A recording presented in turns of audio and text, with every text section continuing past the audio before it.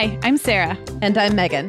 We're two moms with 8 kids between us, from little to grown. We're in different areas of the country and in different stages of life. But we both know that motherhood's a lot easier when real moms share tips and encouragement. And remind you that it's really all going to be okay. We're not experts. We're parents who've been there. We're not perfect. We're real.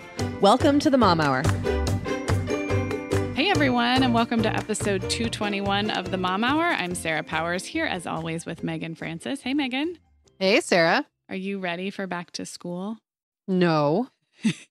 We have this. This happens every year. If you guys have been listening for a while, my kids in Southern California go back in mid-August. Megan's in Michigan do not go back until after Labor Day. So it doesn't. It's only maybe a 3.5 week difference, but it feels so different this time of year because one of us is like in the mode, and the other is like la la la la. Don't talk to me. Well, and for me, I don't even really get into summer. Like I always find that the first 2 months of my summer are always very loaded. And then August is like our play month. Mm-hmm. It's the month I tend not to schedule a lot of stuff. So I'm like, not only am I not in school mode, but I'm in like height of summer right now. Like this is it. Well, this is it. Yeah. As is our tradition, I sort of force you to talk about back to school topics this time of year on the podcast because that's all right. And you are because you want to, and it's all about what Sarah wants. Because we have many, many listeners with kids starting school. So one thing we thought would be fun this year, I have a child entering middle school for the first time. My oldest is going into middle school, and many of you out there have kids kind of at the early elementary school ages. So we thought that if Megan could give a little advice about starting middle school and high school, some nuggets of wisdom, some things that you've learned along the way. And then I have some things to share that I've learned about for families starting elementary school. So we're going to kind of split it up. I'll give some nuggets of wisdom in the first half, and then you'll tell me what to think about and all of your wise words about starting middle school. I can't believe Get ready. Middle school. So sit back, guys. And whether you have little kids who are just starting preschool all the way up through high school, we have some, I don't know, should we call them hard-won lessons or just? I think they might not even be that hard one. Yeah. I think maybe we could what's the word I'm looking for here? Anxiety-ize. That is not a word, but take some of that anxiety out, because I think what I have realized, look, with kids starting middle school is it is all going to be okay, even when it's totally new, right? And and not what you're used to, and a little scary. Yeah, I think you're right. As usual, we aim to just ratchet down the panic a little bit and use our experiences to help you guys realize it's all going to be okay. And also, it doesn't all have to happen and be done by the first day. So We'll kind of give that context a little bit. All right, we're going to take a break, and then we will get into it.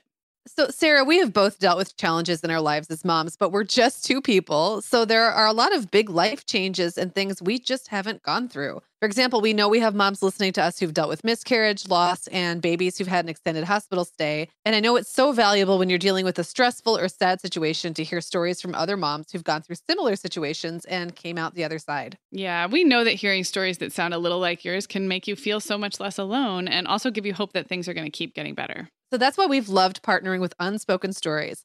It's a podcast from the March of Dimes that features real stories from courageous parents who open up and share about the realities of parenting in the face of some really hard circumstances. I just have to say that I was impressed by how uplifting these stories are. There's some tough topics. The moms are really honest about the pain and struggle they're going through, but they're also really strong and resilient. And overall, the podcast has a really inspiring, uplifting feel. Even if you haven't dealt with loss or illness as a mom, there's something really inspiring about hearing the perspectives of parents who've dealt with really hard things and come through them. And so I felt like listening to their stories gave me more understanding and empathy as well.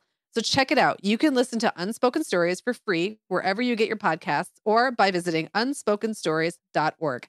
That's unspokenstories.org. Well, Megan, school is about to start for us here in Southern California, and I'm kind of in that nesting mode where I realize everyone needs new everything, including basics like socks and undies. I've talked before on the show about how I have 2 kids in particular who are really sensitive to the way fabrics feel, and I honestly cannot handle some of the wardrobe battles that happen in the morning when things are uncomfortable, in particular those socks and undies. Everything is so itchy. Why? Why tags? Why?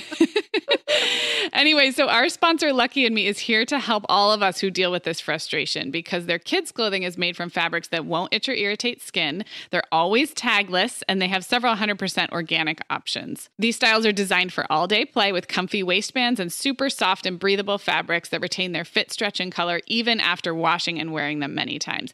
And I really love the look of their basics. Undies, leggings, little bike shorts for underdresses, and I'm also loving the camisoles that they've had for the girls. The leggings have quickly become Clara's favorite, and I will say they are holding up very, very well. I love that. Well, Lucky and Me is going to give our listeners a big time discount so you guys can try out their clothes for your kids. Prices are already really reasonable, and they are going to give you 25% off your order when you use the promo code MOMHOUR25 at luckyandme.com. Again, head to luckyandme.com and use the promo code MOMHOUR25 to save 25% off comfy basics for your kids. Okay, so we are going to start with elementary school. I know a lot of you guys are coming into that place. So Sarah, you have 3 kids who've now been in elementary school. Yeah, so you've got some tips for us. I have one who made it all the way through and I survived, and the other 2 are still there. So for those who don't know, my kids this school year, in fact, later this week, will start 6th, 4th, and 1st grade. And so last school year, they were all 3 in elementary school. So we'll call me an expert, I guess, or at least having it in recent memory. So my first tip, which is a practical one, is a 5-word phrase that I want all of you guys to memorize because it is very useful. And the 5-word phrase when talking to your kids about anything school related is, tell me more about that. And this works for so many things. It is and you can keep saying it. No, I'm so glad you said that. That is like, I almost wanted to do like a role play where Meagan, you like say something that happened at school. Like, the teacher doesn't like me. Tell me more about that. Well, this and this. Well, and this. Yeah. Tell me more about that. And okay, yes, exactly. So that's what I was going to say. You can keep saying it, and they may want to talk a lot. They may not, and they may run out of things to say. But the things you will hear when you say, tell me more about that. Tell me more about that. That's where the stuff starts to come out. And we've actually done episodes and taken listener questions about when kids come home and talk about the teacher being mean or friend troubles at school. And so I will link up a few other places where we've talked about that in detail. But I think tell me more about that can work not just for when kids are coming home with, worries or anxiety, but also with the good stuff. I think we want to jump in and have so much to say and ask so many questions. And a lot of kids will shut down when you do. So tell me more about that is just an invitation. And they may or may not take that invitation to say more, but it's a very neutral, I think is what I'm trying to get at. It's not anything but, I have more time for you to tell me more about that. And if you just internalize that phrase, it can be used for so many things. And I think for me, because I can get, I can jump to conclusions and things like that. It just is like, it diffuses. It's like my job here is not to jump to a conclusion. It's just to provide space. So that is for kids of all ages and anything that might, come home from school in terms of what they're telling you, what they're worried about. And, eventually you will land on other things you might need to say, but when in doubt, tell me more about that. I love that. It's so genius because we all know that no kid, you're not going to get what you want out of a kid if you say, how was school today? Like, we all know that, but it's so easy to find yourself falling into those stale old ways of starting a conversation. So with this, you can just wait for them to say something. Mm-hmm. And then you ask them to tell you more about that. And then the other, the things that we talked about with like kids saying something, you can never take the first thing they say at face value ever, because they will tell you, oh, the teacher, threw a bunch of kids in a closet today. Now, before you, jump to conclusions and go call the principal, tell me more about that. It might be like, well, we actually all went into this giant closet and like read a story. And actually, it wasn't a giant closet. It was the book room.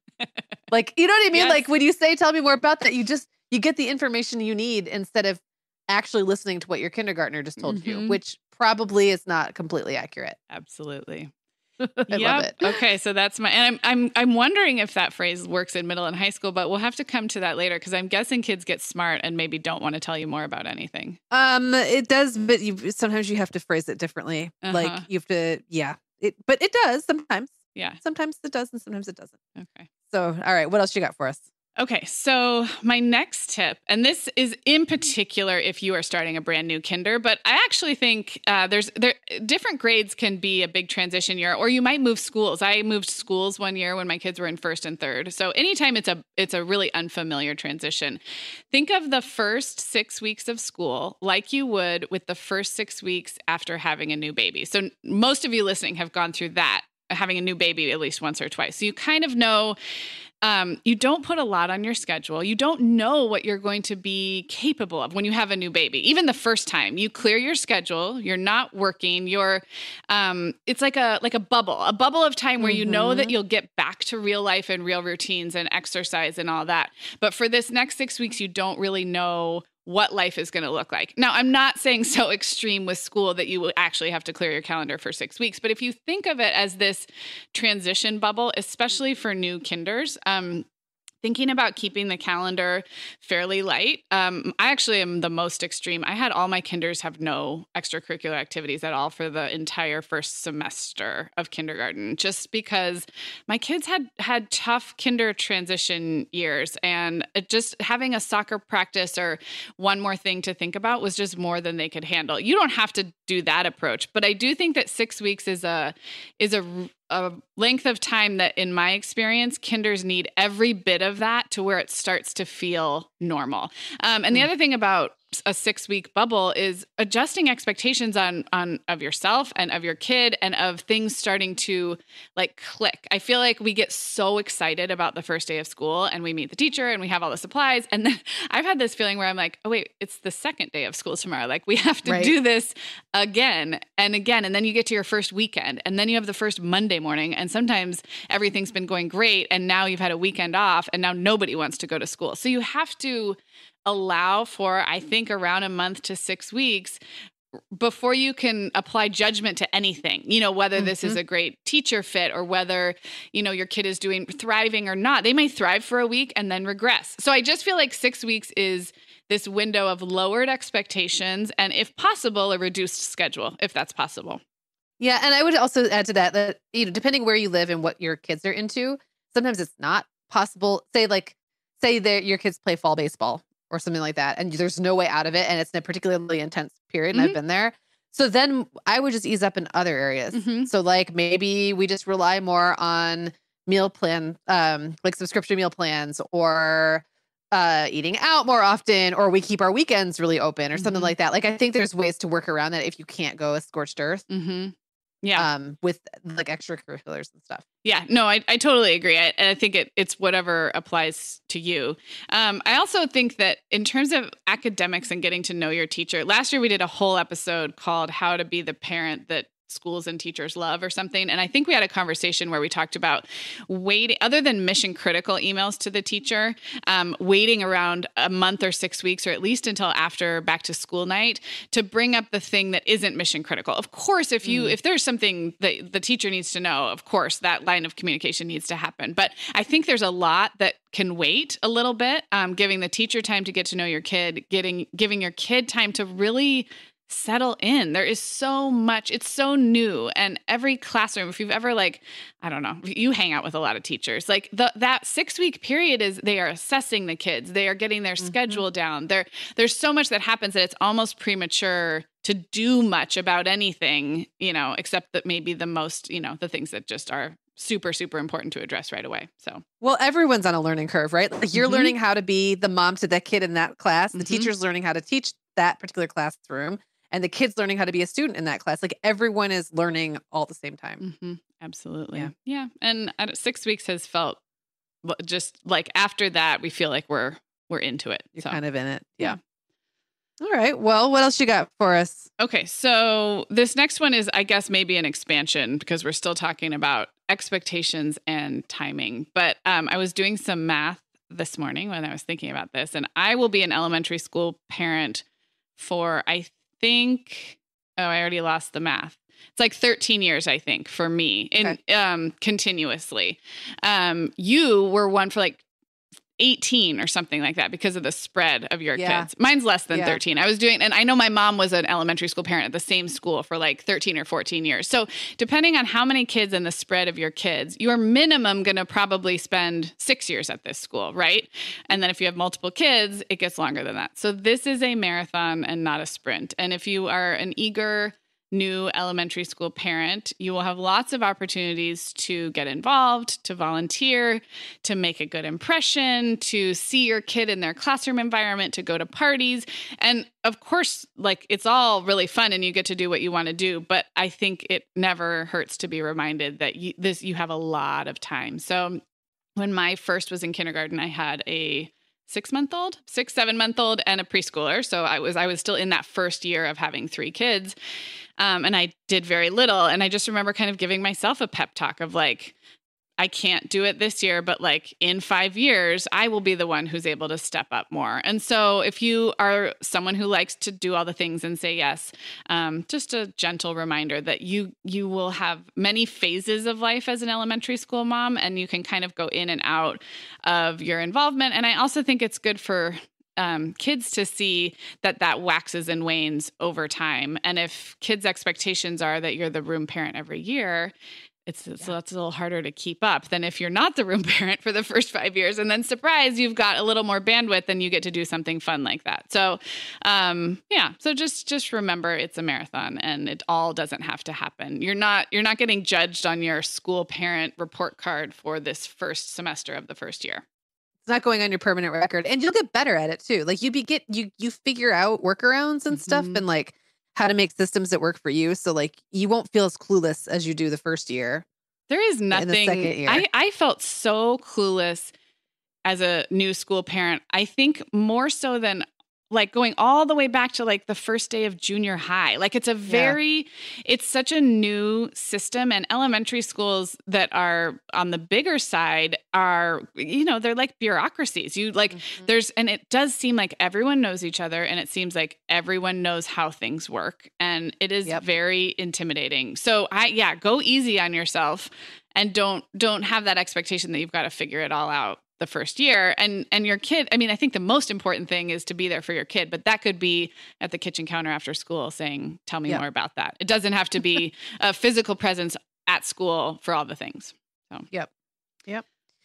All right. So I'm sure you being a very routine and organizationally oriented person, I'm sure you've got some ideas about like how your home life, specifically maybe when the kids are getting home, can make the experience of being a school parent better. Yeah. And I think I really amped up my attention in this area, probably when my last kid was in preschool and everybody had some sort of schooling.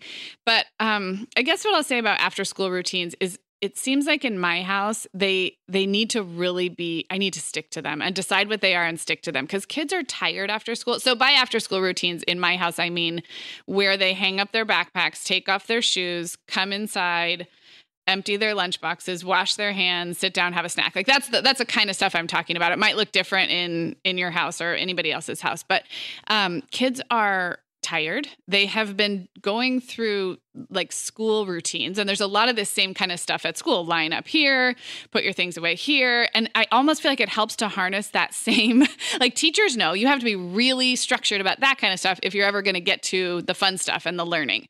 And so I kind of see after school as a continuation of that. Like they need to know where things go, what to do. And anytime I've let it slide, meaning, Mom, I'm so tired. Can I just like lay down on the couch and then I promise I'll do my lunch later? It doesn't work well. You pay for it later because they don't. They do. Yeah, exactly. And so, I think it's one of the routines that I'm least flexible about, and it's not, my kids don't have to do a lot, but it looks the very same every single day. And I really do make them stick to it, whether they're tired or not, whether it's hot or not. And then we sit around and they have a snack, and it's a really pleasant time of day. So I don't think it's like one set routine that has to happen, but remember that those routines serve kids. They're not to be mean or rigid with kids. They're so that they then can just let go and relax. And also so that you're not emptying out stinky lunchboxes at 9:00 at night, because no one should have to do that starting in kindergarten. So that you're not like a grump at 8:30 Yeah. because you thought you were putting the kids to bed and it turns out one of them has something they didn't get done. Right. I've been that grumpy mom before. Yeah. One thing I do is when the kids, if they forget to bring their lunch in and empty out the bento box and put it in the dishwasher and then put the lunch box away, then when I go to make lunches in the morning, I don't have what I need and they have to pack their own lunch. So that has worked pretty well. Or I might even make a sandwich or something. I will do the food prep, but I'm not going to assemble it. So they'll come downstairs to breakfast and there's just like a few things out on the counter. And I'm like, well, you got to go finish your job from yesterday and then pack your lunch. And it works. So yeah, think about what would make your household feel functional after school and then stick to it. Don't let them get loose with those routines. So, wow. Well, this is great. I think that people will be going into their kids' elementary experience a little more prepared. Well, thank you. I had thoughts to share. Okay, well, we are going to take a quick break and then I am all over you. I need all of the info about starting middle school. Meagan, we talk all the time on this show about how enjoying motherhood often comes down to making choices about how we spend our time. And our sponsor, Care.com, totally gets it. And when it comes to finding and managing family care, they make it really simple so you can spend your time doing the things you really want to do.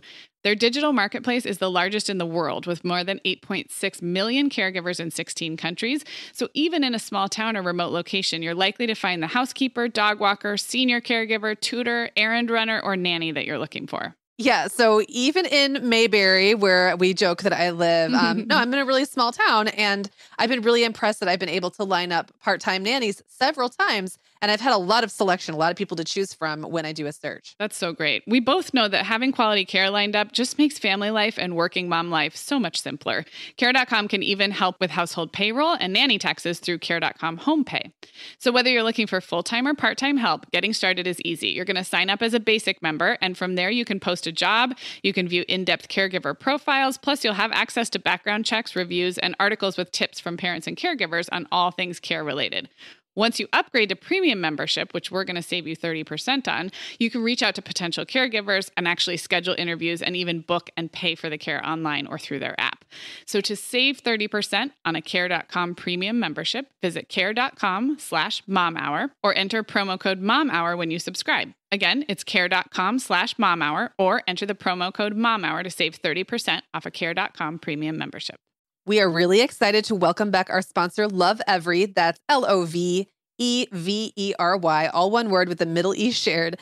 Love Every is an award-winning children's playtime company, and their products are designed by child development experts to be exactly what kids need at each stage of development. I actually gave one of their newborn play kits to some expecting friends of mine a couple months ago, and I was so impressed by not only the quality, but how many different activities were in the play kit and how well tailored it was to a really itty-bitty baby. That's just not easy to do. But these kits are beautiful to look at and they're beautiful to unbox as well, which means they make a great baby shower or new baby gift. Or in my case, birthday gift for a 2-year-old, because Love Every sent over the play kit that's geared toward 22 to 24-month-olds. And I got to unbox it with my niece, which was maybe the highlight of my entire summer. I can't say enough great things about the way these toys are designed. I mean, I've had 3 toddlers myself. I kind of know those developmental stages they go through. You know, there's the stacking phase and the phase where they want to put stuff in baskets and take it out. And then how obsessed they get with looking at books that have silly pictures. I mean, I've been through all that, but Love Every turns these natural stages into genuinely fun things to do, both for the babies and grownups. So my niece was particularly obsessed with the board books in the box. They featured these really clear photos of toddlers kind of going through their day and experiencing real emotions, including one book about visiting the doctor and getting a shot. And she wanted to look at it and talk about it over and over again, which to me tells me it was right on point for what she's going through developmentally. It was really cute. Yeah, it's really impressive. The play kits start at 0 to 12 weeks.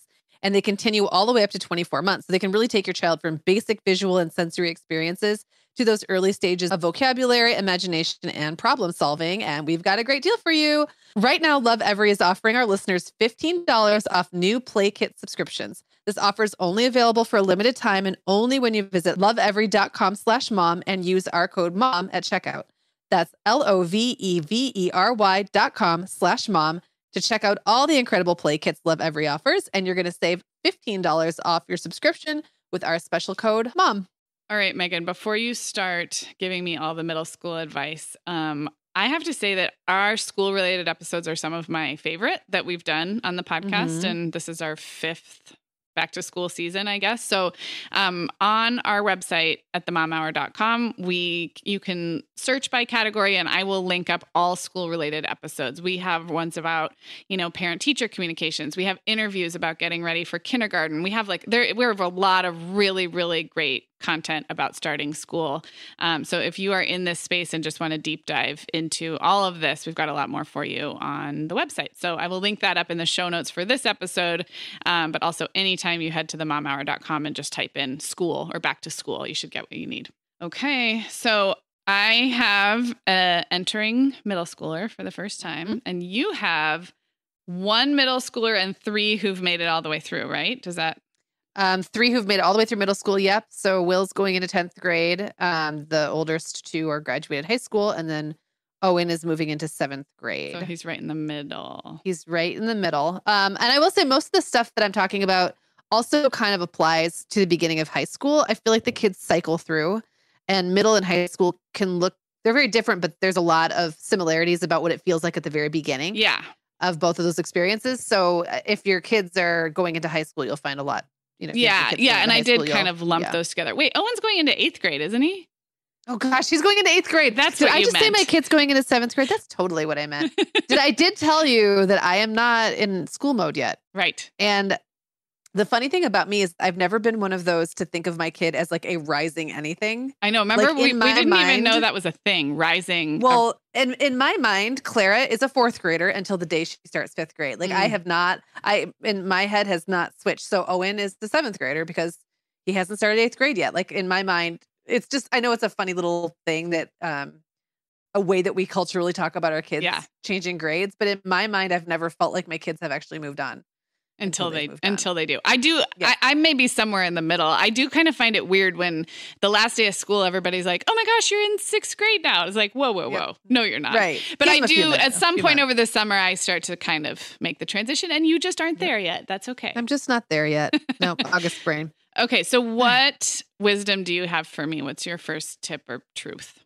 Okay. Well, first of all, that mine are going to really focus both, like basically equally on academics and social stuff, because in middle school in particular, it's as much about social development as it is about academics, but it's happening at like a high stakes time for both. Mm-hmm. Like it's high stakes academically because kids are learning in a completely new way. They have way more teachers, but socially they're more probably awkward than they've ever been. And they're trying to figure out this completely new system. So there's like this kind of yin and yang. So the first thing I'll say is like their friendships are going to change. So if you're used to your 5th grader, say, having finally gotten solid with this group of kids, and those are her buddies or his buddies, and that's just the way it's always been, something is going to change. Now, it might not happen in 6th grade. It might actually be like more toward the middle. I found with my kids that they have a big shift in their friendships around 7th grade and then again around 10th grade. And it might not mean that their core group goes away, but they're going to start kind of flirting with bringing new kids in, and some kids are going to go out. And it's really hard to resist the urge to worry about that or get really involved. But I have found for the most part, my kids take it in stride. Like they're not emotional about it. Mm-hmm. It's just the way things are. The kids are changing interests. The kids, like the minute I start to get all bent out of shape, like, oh, I haven't seen you hang out with so-and-so anymore. Gosh, what's up with that? Did you have a falling out? And one of my kids will say like, no, like he plays soccer now. So I just never see him. It's not a big deal. Or we didn't end up in any classes together. Like kids of this age are it's like it's circumstantial. Their friendships tend to be very circumstantial. And if you don't end up in a homeroom or any classes with one kid, you might not talk to that kid at all that year. If you're not in their lunch, they might fall off your radar. That doesn't mean they won't end up back on the radar. And it can be a little awkward with parents, I think. If the parents are friends, I think there can be some awkwardness around the fact that kids totally aren't hanging out anymore. But for the most part, unless my kids come to me and want to talk about a friendship that's falling apart, it's just the natural ebb and flow. And it's just let it happen, because you never know who, like, think about your middle school experience. Did you end up with the exact same best friends at the end of it as the beginning? Probably not. And then you went into high school and things changed again. It happens. Yeah, actually, I was thinking about my own as you were talking, and I had big changes in friends. It wasn't even, and I don't actually remember any strife about it. It just happened, like you It just said. happens. But I can see how from the outside as a parent, and there weren't really big fallings out. I think they were gradual enough that it wasn't like I never had a point where I had zero friends and had to go shopping for a new one. It was an ebb and flow. Yeah. Yeah. Yep.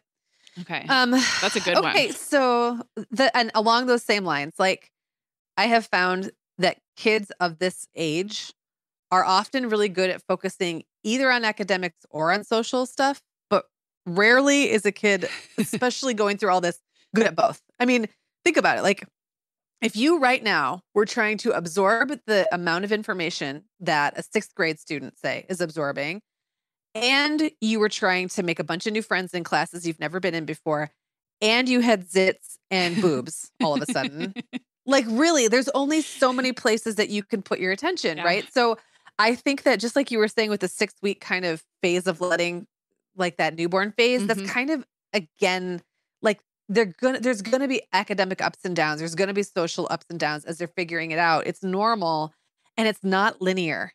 I think elementary school can sometimes start to feel a little linear because of the nature of how progressive it is over time and how from year to year things change a little bit, but not hugely, especially right? They add in on that like 2, 3, 4, 5. It is. I mean, having just gone through it, it's pretty same. Like it's like this year they develop a few more skills in that area, and their class might change a little bit in its constitution, but they're probably going to have some of the same kids from last year, and it's kind of like the skills build and the academics build, and it feels expected. Like the curve feels, or the angle, or whatever you want to say, the slant. It feels like you're on this sort of steady march up.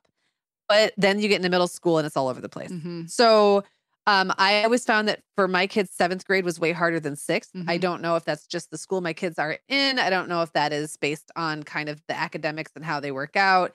But my kids will sail through 6th and then hit 7th, and then they're just bummed out and exhausted all the time. And so it's going to be a little more up and down than maybe what you're used to. It reminds me of when you have a baby and a toddler, and just like you were saying, they're not going to excel at both. Like you have babies and toddlers who are super physical and working on all their gross motor skills and can run and jump and climb stairs, or you have babies like mine who could speak in full sentences but didn't walk because they just were working on a different set of skills. So I think, that helps to kind of frame it that way. It will all of those acquired skills will at some point mature, but they're not going to mature at the same time or linearly. I like it. Yeah. And at that time, I mean, your kid is going to be learning a lot about, I've talked before about this, like how to be funny with other kids. They're going to fail at that. Like how to figure out their place in the pecking order. And there is a pecking order, and everyone hates that that's a thing, but it is. And kids can get comfortable with where they kind of land in the mix. But I think it takes a lot of understanding and maybe a little less pressure from us than we might want to. That's super lay on. Super helpful. Yeah.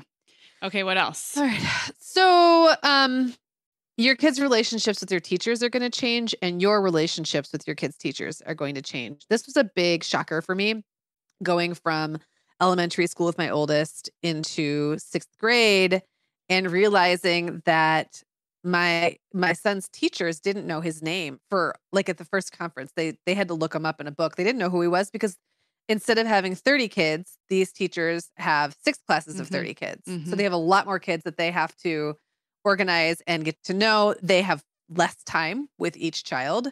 And conferences go from being like this 15-minute like love fest on your kid and talking really intently and deeply about their skills and their personalities to like these 4 or 5 minute, I'm gonna look in the grade book and tell you what your kid is doing and not doing. And maybe I'll remember a specific, but probably not. And I found that very disappointing and disorienting. Like I remember coming out of my son's 6th grade conference thinking, but he didn't say anything about Jacob. Like, Yeah. what? No one said anything nice about him. I'm Yeah. used to everyone saying nice things. And Yeah. it was just all, just the facts. Like, here's what he's missing and here's how he's doing on tests. And I remember coming out like almost being insulted by that and then getting used to that. That's just like these teachers have so much going on right now. There's no possible way they can sit here and share anecdotes about, now they might, some are really good at it and some will have something personal to say, but it's just the nature of the conference itself completely changes.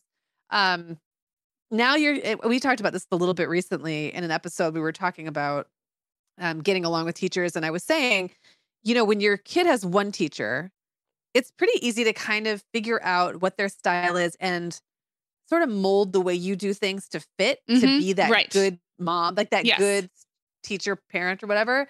It is impossible when they have 6 or 7 teachers because they all have a different teaching style. You can't keep up with it. You and your child cannot please every single teacher. Right. So just be yourself, like know what's important to you, stick to your family's values, support your kid as best as possible, but also remember that class or that teacher represents like 1 hour in a 6 or 7 hour school day. And in a semester probably will be over and your kid will have moved on to a completely different class. So if there's one that just isn't like that magic isn't there, or like the kid's just really not having a great time, by the time you let them ease in, that semester is probably going to be half over and they've got 5 other classes that are, I don't know, diluting that experience. It doesn't need to take up as much mental energy as the teacher that your child is with all day long. And it's a great learning opportunity for kids. You don't even have to tell them that they're learning something. They will be learning. Actually, I kind of have fond memories of hating a few of my teachers. It was like it's like trying a bunch of new foods. If you only eat your favorite foods, you're going to be happy. But if you try a bunch of crazy new foods, you're going to hate some, but you're going to have more to talk about. And I kind of have like really wonderful junior high memories of, whispering with my friends about the teachers I thought were so dumb, and then also loving a few teachers. So that richness of the novelty experience, like you talk about sometimes with your personality, it could be a really great thing, I think, for switching around. And it does create that common bond. In my house now, these kids have all gone through the same teachers. And so Jacob still talks about teachers from his middle school years. And now Owen's got something to say and Will's got something to say. And Owen had a teacher this year who he really didn't like. And then at one point he had to stay after to like clean the chalkboard or something. He was in trouble of some sort. He didn't turn something in on time. And she asked him about his brothers, like in kind of a positive way. Like, oh, I remember your brother William. He was really cool. And then after that teacher was like on his good side for the rest of the year. And that's all it took. But then I asked him, I said, oh, what about, Mrs. So-and-so? I thought you really liked her. He's like, you know what? Afterwards, I looked back and I realized, no, she was really the worst. But I just I decided I liked her at the end of the school. Like he was so up and down about it. Yeah. And he didn't really care. It's not like it was hurting his feelings. But then they have other teachers that they all rave about. And one day, Owen was like it was a month into the summer. And Owen just gets this faraway look on his face and goes, I wonder what Mr. Foster is doing right now. Oh my gosh, like, that's the cutest. But this was the teacher that everyone just loved. Like he was just beloved by all of my kids. So it became this thing that they all talk about. So there's some bonding that goes on around that. Well, I have to share something that happened when I was visiting you. Your best friend is your sister-in-law, Jenna, and she is a middle school science teacher. And I've met her several times and, gotten to know her a little bit. But we went around, remember we went to have a drink at one place and we went throughout the time, it was your 40th birthday. So we were at several establishments, and everywhere she went were former students, and she did know all of their names. Now, obviously, Jenna's probably an amazing teacher and one of the special ones, but it's so interesting that you're right. That first conference, they haven't gotten to know your kid yet, but give it time. And like you said, those bonds will form. The family, one kid having that teacher and then the next kid. And if you're in a community like that, then over time, these are still people who will remember your kid. I thought that was so sweet how everywhere she went, kids said hi to her, but she knew most of them. I'm like, how do you know? She did know. Yeah, and there were like she had 20s, a chance. Some of them. Yeah. She had a chance to get to know them, and not just like, she had them and so they were new to her, but then when they've moved on, then she remembers their names. and they move on. And sometimes she can't remember their last name, or sometimes she loses the, she's like, oh my gosh, I know who that kid is, but I can't But place that's them. like That does thousands. happen. That's But it's thousands. thousands of kids. Yeah. So yes, that will change. And she is, I think, special, but I think eventually, like, it won't be the way it is during the first month. The first month, like you said, it's the learning curve. Everyone's just getting it. That relationship will grow, and then it stays. It's quite fun to I watch, think actually, it's to do that really, with her. I'm really glad you shared that about the first conference with Jacob. I'm remembering few years ago, we talked about starting preschool and how everyone thinks their kid's a special snowflake. And you want to have that conversation at the preschool door where you're like, how does he eat? I mean, did he eat all of his lunch? And like, it can feel like the teacher is like, your kid is just not like, I don't know. Yeah, exactly. But it's a necessary distancing of the teacher isn't supposed to think your kid hung the moon. Like that's a good thing, really. But it can be shocking whether it happens in preschool. And I'm so glad you shared that it kind of happened again in middle school. Like, wait, why don't you know how great my kid is? Why don't you know everything about my kid? Yes. All It'll right. come. They'll get to know them better, but it's not going to happen in the first month, probably. Yeah. Okay, that's good to know. What else we got? This isn't really a tip. It's just an observation that, like kindergarten, like the first day of preschool or kindergarten, your new middle schooler will be exhausted. Okay. So I would, especially if their schedule shifts at all, like if they suddenly have to get up earlier. A lot of middle schools have to get up earlier than elementary, which is completely backward for child development but all that. But that's still the way it often goes. And I just remember finding Owen last year, and especially the year before, like sleeping in random places all over the house. Like I'd walk in the living room, like, why is there a lump on the sofa under that blanket? And it was Owen would come flop face first. He would stick his face in the corner of the sofa and just pass out for like 45 minutes after school. And William does it too still. He just goes in his bedroom. Owen will fall asleep anywhere. But they do need some time. Their little brains, I mean, their big growing brains, I should say, are exhausted. They're learning a lot. And it's not just academic learning that's happening. It's just all of it. Yes. So, well, I remember taking naps after school in high school. I was staying up too late and had to get up early. And they weren't accidental naps. I would come home and like put myself down for a nap before I went to dance. Yeah. And I would set an alarm. It was just, I napped almost every day in high school. Well, think about what's going on in their bodies. I mean, like there's adolescents now too. So all this is happening. I think about middle school and what's expected of middle school kids. It's really unfair for all the things that are happening to their bodies. Like just at the time, wouldn't it be nice to be able to coast a little bit? Yeah. And just to figure out who you are and where you fit. Now suddenly school changes and like everything is different all at once. So it's a very awkward time. And I think it's a time that can be difficult to really choose, like to really hone in on super solid memories. Like my memories of middle school and junior high for me are much more scattered and unreliable than my memories from elementary school or high school. Okay. And I just think it's because there's just so much going on. Yeah. Your brain can't process it all. Yeah. It's just too much. And I'll remember something sometimes and be convinced it happened in 7th grade. And then when I go back and really like kind of line up the dates, I'm like, oh no, that was like, I was younger or older, or it didn't happen the way I thought. And my memory is pretty reliable for elementary school and high school, but middle school, it's just. That's interesting. Yeah. Well, and hearing you talk about it, just, I feel like I hear a lot of compassion. It's not that, it's not that they get a free pass for everything, but that there is just have compassion.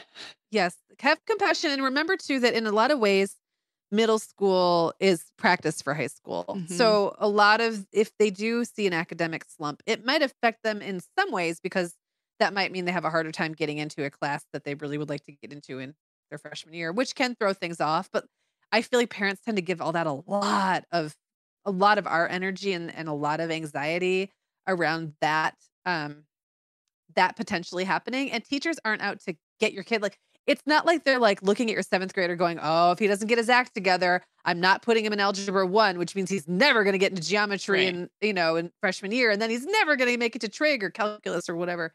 There is kind of that trajectory depending on the setup in your state and everything like that.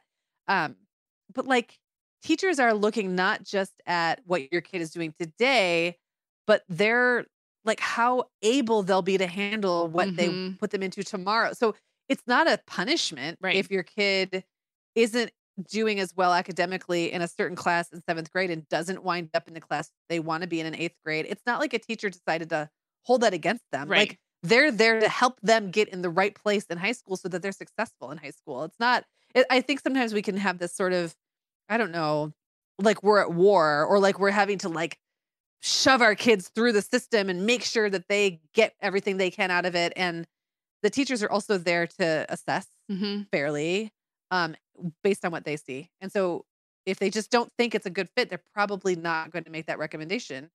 And that's probably a good thing. Right. I've heard somebody say it. Maybe it was Jess Leahy, who you've interviewed and we've talked a lot, and she's a middle school teacher, but somebody said that middle school is where you learn to be a student. So Yeah. like the learning is obviously happening, the subject learning, but also if we don't allow those actual learning how to study, how Yeah. to take tests, which you really like when you were just talking about that, you really couldn't do that as well in a class that you were just completely underwater in, right? It would take, Right. because you just would be so lost. You wouldn't be also acquiring the organizational skills and the study skills because you'd be, so that makes sense. Yeah. And on the same token, there's going to be some failing. Like there's going to Mhm. be some trial and error and kids not getting it right. Kids thinking they can skirt the system, like a seventh grader thinking they can get away with not making the notes on the index cards and still passing the test. Mhm. And then they learn the hard way that they can't. And it's Mhm. middle school is the time when parents have to start stepping back and allowing and still keeping an eye, but allowing kids to take ownership of that. And that can be really hard. Yeah. So good Yeah. luck. I feel like in the other class episodes where we've talked about school, that's been a recurring theme too. Yeah. Like the how to let kids gradually take that ownership Yes. and not to feel like you're letting them down or just checked out, but also not to be white knuckle hand holding Yeah. so hard that they don't learn for themselves. No, it's So just hard. I hear in your voice that you have a little anxiety about this, Sarah. So Just a little bit. just a titch.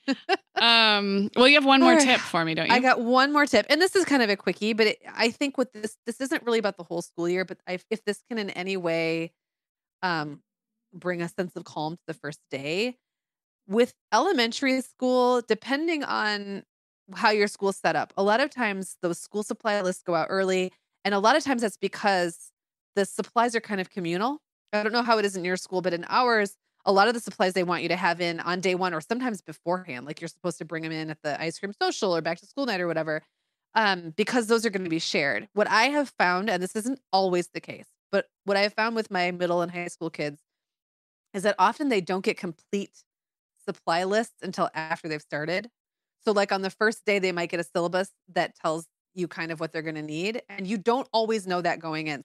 Just be aware that you've got a little time and you probably just won't know everything before day one. And so that buys you time. Like send them in with a notebook and some pens and pencils, and you'll probably be able to buy yourself a little time for the rest. Yeah, and it's also just going back to the kids starting to advocate for themselves and stuff. It's good for the kids to get in there and be like, oh, I really do need a 5-tab divider, Right. so that Yeah. they know that school supplies aren't just handed to them on the first day.